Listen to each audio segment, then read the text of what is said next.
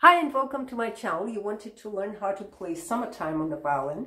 We're in A minor, which means that the second finger on the A string goes down to the first finger. And we're going to play the whole song in the first position. The first version is going to be exactly like it says in the music, and the second version is going to be slightly jazzy. Let's do this together.